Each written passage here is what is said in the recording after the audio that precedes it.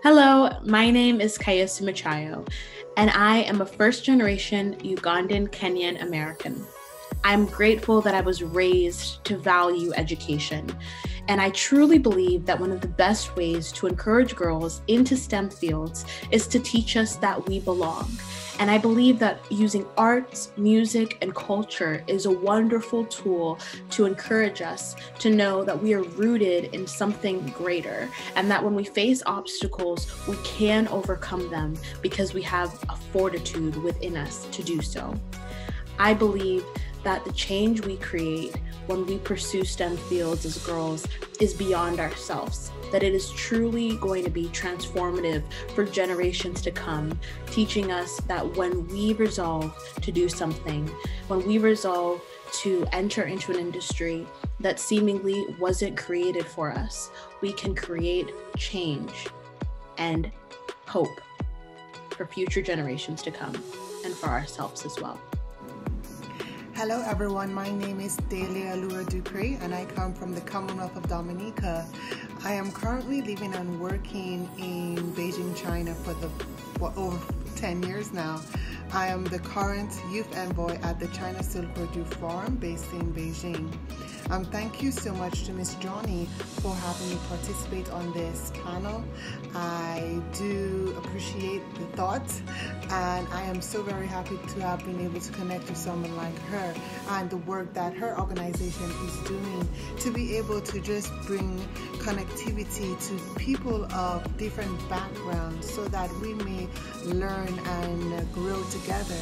Now, pertaining to the topic of this event, how has technology played a key factor in connecting people of African descent, especially throughout this pandemic?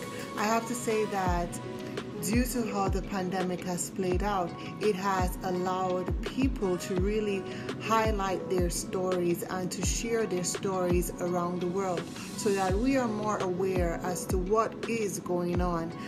It might have been going on all along, but now a light has been shone on it. And I have to say that I am very fortunate to be able to be exposed to so much of these stories, especially here in Asia, so that we may learn more about different peoples of African descent and also learn where they come from, and know that no matter where you go, there is a community that you can actually connect with and be able to feel a kind of camaraderie with them. So I am grateful that this pandemic has allowed us as human beings to connect more with each other, to understand the meaning of connectivity and also the meaning of emotional awareness, so that we may be more aware of others and their different stories. So for me in particular, I am still here in Beijing, although my family is not with me, but I am happy that I am able to connect with people like you so that I may also be able to feel like I am a part of a wider family worldwide. So that is it for me and my story and what I think about connectivity and the technology throughout this age, especially throughout pandemic. And then my final message is, of course, because it is Women's Day, I want to just say something to all women out there, is that to continue to shine your light brightly and unapologetically, because you are amazing. And to the people, to the men who support women, I just want to say thank you so much for the continuous support, because only together can we achieve more. It's not a battle that only one person can win.